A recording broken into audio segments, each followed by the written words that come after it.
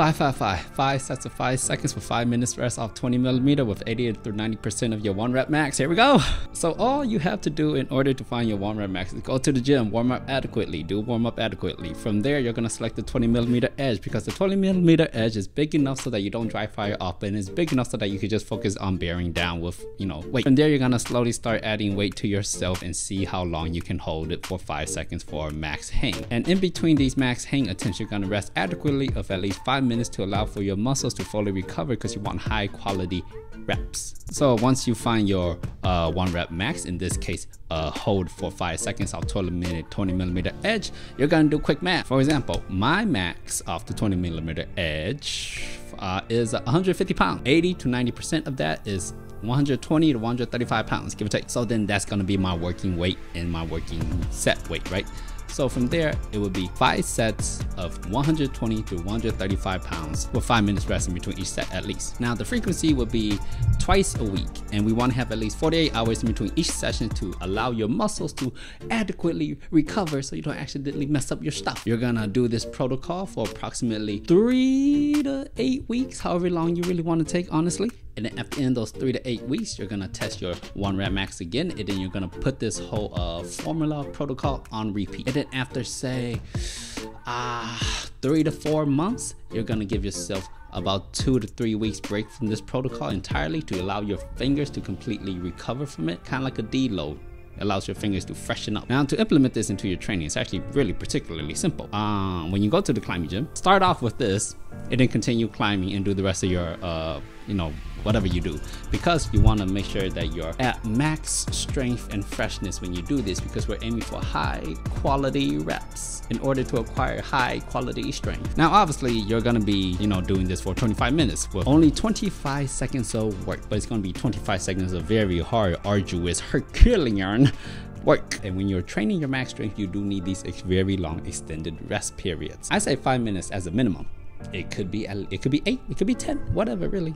And now I would finally like to add, if this is your first time doing something of this nature or similar to something of this nature, that when you do go to test out your 1 rep max, don't find your true 1 rep max for fear of you might get injured because your fingers aren't accustomed to loading in this high of a regard. So instead of trying to find your true 1 rep max, I would stop shy by a good comfortable margin. So theoretically speaking, let's say you could theoretically do 100 pounds, but you get to say 70 pounds and you're like, I feel like I could do more, but at 70 pounds, I could feel it working and it feels good.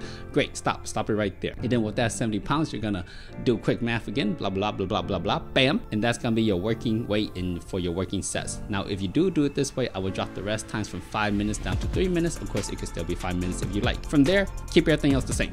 And then after say 1 to 2 months of doing it this way at the lighter weight, test out your 1 rep max, and then it'll be your true 1 rep max this time, and then you can hop on the normal protocol. Now, should you be productive during your 5 minutes of rest time? No, you should not. You want to make sure all your energy is spent focusing on these upcoming 5 seconds. So no push-ups, no stretching. Okay, a little bit of stretching won't be bad, but no, anything arduous. Nothing arduous. You want to focus all your energy into these upcoming 5 seconds for that max high qualityness. What if you feel like doing more than 5 sets? Well, you, my friend, did not use enough weights. So what I recommend to you is, if it feels like it's too light for you, don't be afraid to add 5 to 10 pounds for your next set.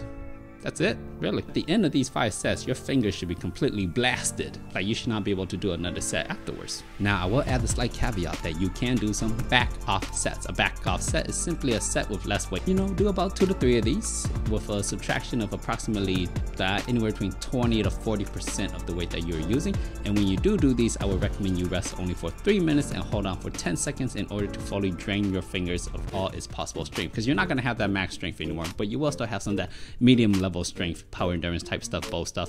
So I would recommend you do that to completely eliminate. And then at the end of these back off sets, on the very last set, you could hit it with the drop set. So you would hang with your body, you would hang with the weight on, and then once you're done with that for your last set, you just switch into your normal body weight hang for as long as you can to really completely tire out your fingers, blah, blah, blah. And likewise, if you overestimate your strength and the first set was too heavy, there's nothing wrong with eliminating 5 to 10, 15 pounds for your next set. Remember, it's more important to complete 5 seconds with a good strong contraction than it is to fail at 3 seconds while going all out, because then that might increase your chance of poppity of the tendoning, and that's not good. When training, it's not about the weight, it's about the effort, and the effort must be 100%, but the weight never has to be 100%. You feel me? Now, should you still train if you feel unusually weak? The answer is no, not really. If you feel unusually weak, you probably should just skip it, or you could reduce the weight drastically, and you could even reduce the sets if you feel like it, but no one's forcing you to do it. This is the type of workout that you should do when you feel nice, strong, and fresh. One missed workout per week is not gonna kill you, but if you know you constantly miss them all the time, then that's a problem. And lastly, you may see me hang off with 150 pounds, and you may think, wow, he must just does a lot of hangboarding to get his finger strength, and the answer is no. Most of my finger strength predominantly comes from just climbing a lot on hard problems. But this hangboarding protocol is a very numerical, trackable, arguably very safe way to build finger strength, which I have done in the past, but I have not done in the recent past. Thanks for watching, and I'll see you next time, partner.